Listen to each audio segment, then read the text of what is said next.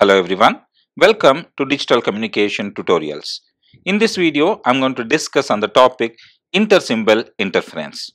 To begin with, let us consider the diagram shown in figure 1 here, which depicts the basic elements of a baseband binary pulse amplitude modulation system. The input signal consists of a binary data sequence bk with a bit duration of 1 TB seconds. This sequence is applied to a pulse generator that produces the discrete pulse amplitude modulated signal x of t, which is given by x of t equals summation k varying from minus infinity to plus infinity ak v of t minus ktb, where ak is the amplitude of the kth pulse and v of t is the basic pulse shape, which is normalized such that v of 0 equals to 1. Please note that the value of the coefficient ak depends on the input data as well as the type of the signaling format used. For example, if I go for unipolar signaling format, then coefficient ak equals 0 for symbol 0 and equals 1 volts for symbol 1. On the other hand, if I go for a polar format, ak is equals to minus 1 for symbol 0 and plus 1 for symbol 1. That is why we state the value of coefficient ak depends upon the input data as well as the type of the signaling format used. Continuing, the pulse amplitude modulated signal x of t is then passed through a transmitting filter which has a transfer function of ht of f. The output of the transmitting filter is the signal that will be transmitted through the channel. The channel itself has a transfer characteristics of hc of f, and the transmitted signal may be modified during the transmission as per the characteristics of the channel. In this discussion, we will assume that the major source of degradation in the channel is dispersion. Further, we will also assume that the channel is noiseless. Then the output of the channel is passed through a receiving filter which has a transfer function of hr of f. This filter output, which is y of t, is then sampled synchronously with the transmitter, with the sampling instance being determined by a clock or a timing signal that is usually extracted from the receiving filter output. Finally, the sequence of samples obtained, which are y of ti, are used to reconstruct the original data sequence by using a decision device that compares the sample amplitude with a predetermined threshold. Let us assume that symbols 1 and 0 are equally likely. Therefore, the optimal choice for the threshold is halfway between the two representation levels of symbol 0 and symbol 1. If the sample amplitude exceeds the threshold value, a decision is made in favor of symbol 1. On the other hand, if the sample amplitude is less than the threshold, then a decision is made in favor of symbol 0. Lastly, if the sample value equals the threshold exactly, then a decision is made by flipping a fair coin. Let us now come back and write an equation for the output of the receiving filter, which is y of t, which is given in this equation here. Y of t equals mu into summation k varying from minus infinity to plus infinity ak into p of t minus ktb, where mu is a scaling factor and p of t is the shape of the pulse at the output of the receiver, which is also normalized such that p of 0 equal to 1. Note that the normalization of p of t at time t is equals to 0 as per equation 3 means that the total area under the curve of p of f equals unity. Coming back to equation 2, we note that the shape of the pulse has now changed from v of t to p of t. I'll come back to the previous equation. You see the shape of the pulse at the transmitter output is v of t, whereas the shape of the pulse at the receiver output is p of t. The reason behind this change is due to the cascade connection of the transmitting filter, the channel, and lastly the receiving filter.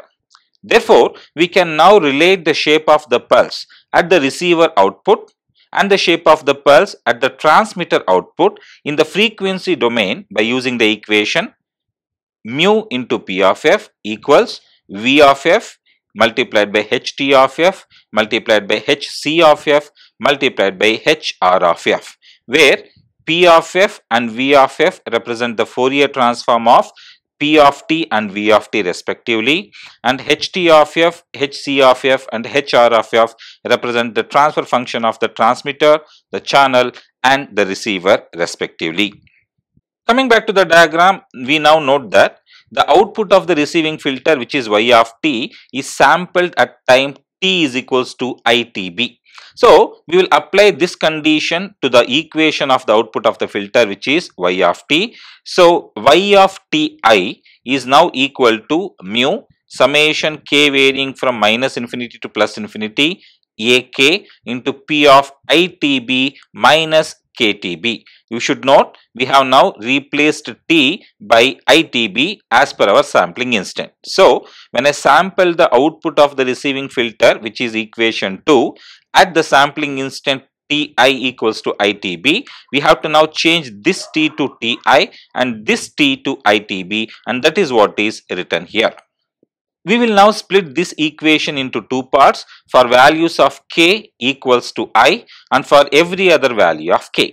So, when k equals I, you will note this will change to KTB minus of KTB, and we already have said P of 0 is 1 as per our equation 3 here. So, when k is equals to I, this complete term reduces to mu into AI because k is equals to I, and that is what is put here. For other values of k not equal to I, the equation is retained as it is. That is, you can see mu summation k varying from minus infinity to plus infinity, but k not equals to I, ak p of ITB minus KTB. Now, in equation 5, that is this particular part, the first term, which is mu into AI, is produced by the ith transmitted bit. On the other hand, the second term represents the residual effect of all other transmitted bits on the decoding of the ith transmitted bit. This residual effect is called intersymbol interference. So, let us now discuss a little bit on how and why intersymbol interference is created. In physical terms, intersymbol interference arises because of imperfections in the overall frequency response of the system. For example, when a short pulse of duration 1 TB seconds is transmitted through a band limited system, the frequency components that constitute the input pulse are differentially attenuated and, more importantly, differentially delayed by the system. This means some frequency or amplitudes are more affected than the rest. Therefore, the pulse appearing at the output of the system is dispersed over an interval longer than TB seconds. This is illustrated in figure here. This is the output of the transmitter, and as you can see, we have a pulse of a certain amplitude AK whenever you want to transmit symbol 1. Please note I have used a unipolar format here, and you can also see the pulse shape is rectangular and is defined exactly over an interval of 1 TB. Whenever symbol 0 is transmitted as per the unipolar format, the transmitter is turned off, or in simple words, no pulse is transmitted. What is important in this diagram is to note the amplitude and the time durations of the pulse. They are fixed. On the other hand, when you pass this particular waveform through the channel, and if the channel is dispersive in nature as per our current discussion, we just said that the pulses will have a duration longer than 1 TB seconds. This is illustrated in the second diagram here. You see, the transmitted pulse between 0 to TB is of amplitude AK and duration exactly TB. Whereas at the receiver output, you will note because of the channel dispersion, the width of the pulse has exceeded 1 TB. I have intentionally colored this extra part of the pulse by black just to indicate you the effect of intersymbol interference. Further, we also noted that some of the amplitudes are going to be much more affected than the rest. So, if we just come back to the first diagram and see what is the amplitude, we have AK, whereas at the receiver output, it is mu into AK. This means it is not just the pulse duration that is going to be affected, it is also the amplitude. That is why when we were writing the expression for the output of the filter, we had a mu, which is a scaling factor involved in the output. Therefore, by looking into this equation, we can conclude when a sequence of short pulses are transmitted through a system, the dispersed responses originating from different symbol intervals will interfere with each other, thereby resulting in intersymbol interference. Now let us come back to this diagram and understand what is the effect of intersymbol interference. For the very first pulse, which is actually indicating symbol 1 here, at the receiver output, we will sample at exactly 1 TB. That is what we have done. You please note Ti equals to ITB. So for the first symbol, I is equals to 1. So when I come back and sample this waveform at T is equals to ITB, I am going to exactly extract the pulse from 0 to 1 TB. Since this is the very first pulse transmitted and there are no any previous pulses, the residual effect for decoding this very first pulse is 0. So this pulse is not affected by intersymbol interference. Let us now come to the second bit. The second bit in fact represents a symbol 0. Now when I transmit symbol 0, it is exactly between the duration 1 TB to 2 TB. At the receiver output, you will now note, because of the intersymbol interference caused by the transmission of the first pulse, a part of the first pulse has now come into the duration of the second pulse. So I can say this extra part that has come to the interval of TB and 2 TB is because of the residual effect of the previously transmitted bit on the current transmitted bit. I can extend the same principle to the third bit, which is actually from 2 TB to 3 TB.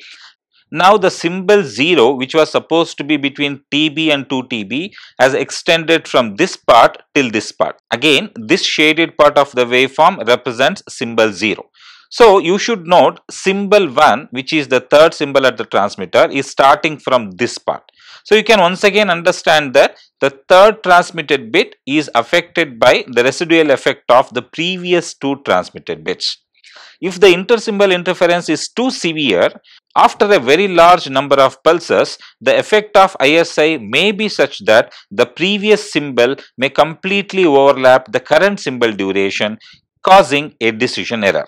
So, what one must do is to eliminate this part of the equation, the second part of the RHS of equation 5, to make sure the ISI does not exist.